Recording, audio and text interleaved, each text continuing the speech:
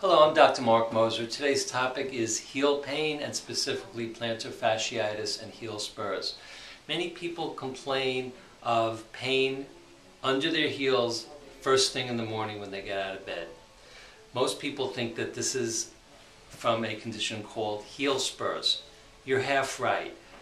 The condition is generally caused by something called plantar fasciitis. There's a very strong ligament that goes from the heel bone right up to the front of the foot that's responsible for holding the intrinsic muscles of the foot in place, which are not on this chart.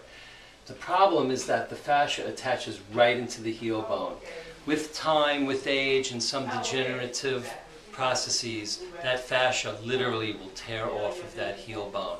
As that happens, new bone can form, growing into that deficit, forming a heel spur. This can become a chronic problem and be quite debilitating. We see many patients for this problem. We treat them very conservatively with padding, physical therapy, anti-inflammatory drugs, sometimes cortisone injections. If conservative therapy doesn't work, we move on to more invasive procedures such as oscillotron shock wave treatment or plantar fasciotomy.